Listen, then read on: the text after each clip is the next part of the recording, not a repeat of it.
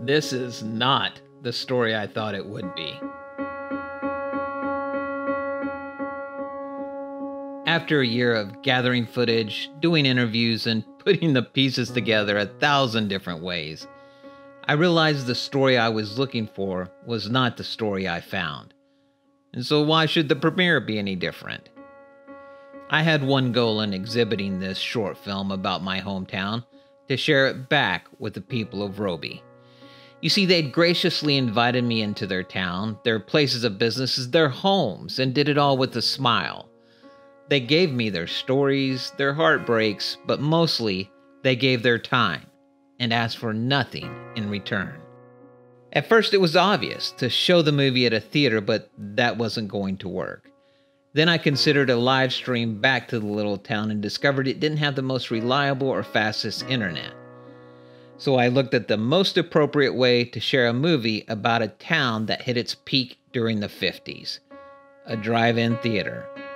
The first images to pop into my mind were of the deserted drive-ins haunting towns nearby, but I found one still open, an hour from Roby in Abilene. I reached out to the owner via Facebook and email, left messages, and finally connected with the manager.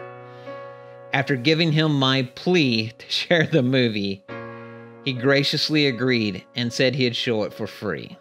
I was giddy. The next challenge was getting him an 11 gig file. I immediately bought jump drives and express shipped them. When they got there, he told me he couldn't open them because they were formatted wrong. You see, I was Mac and he was PC. This only days before the premiere. So in a desperate attempt, I uploaded the file to a sharing site. When I dropped the file on the site, the menu said 12 hours. I started the upload and went to bed, and the next morning waited until finally. I've been promoting the film through social networks and even posters hanging all over town. The posters turned up at the bank, break rooms, grocery store, convenience stores, even the post office. I made a trailer, and while it might sound a bit old-fashioned, having the local newspaper cover the premiere was still exciting. There was a sandwich board at the town square. I did a promotion to send me selfies with the poster, but I still wasn't sure who'd show up or why. I'd gotten the film there, admission was free, there were even free posters. What could go wrong? Well, a record heat wave that topped 118 degrees an hour before the movie started, at an outdoor movie theater.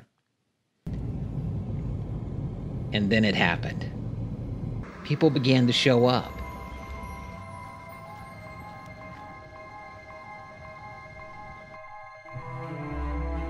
Young people, old people, families, friends, some even driving over 7 hours to see it.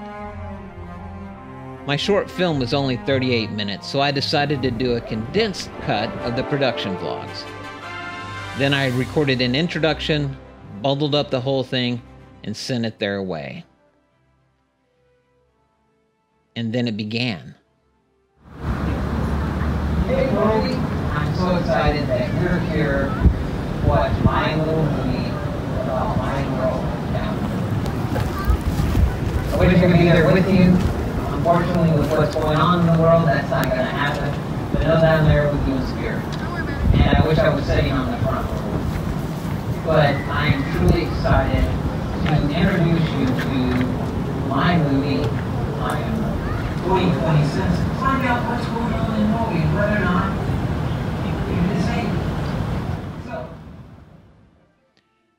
I went to bed, anxious but exhausted. It was out of my hands now. The next morning I hesitated to pick up my phone. I really did. I guess my biggest hurdle was one in myself. Why would anyone want to watch this little movie I'd made?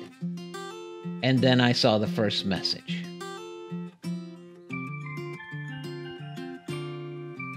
And the next. And the next. And the next.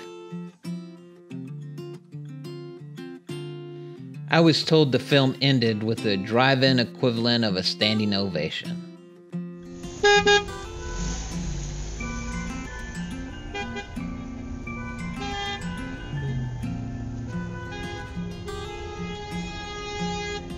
In the end, I simply showed up and turned on a camera.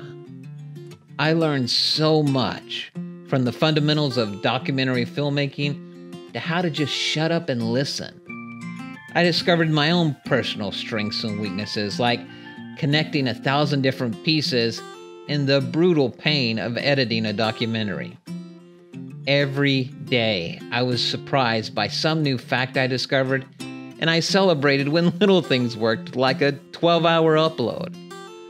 But mostly, I reconnected with the town I grew up in.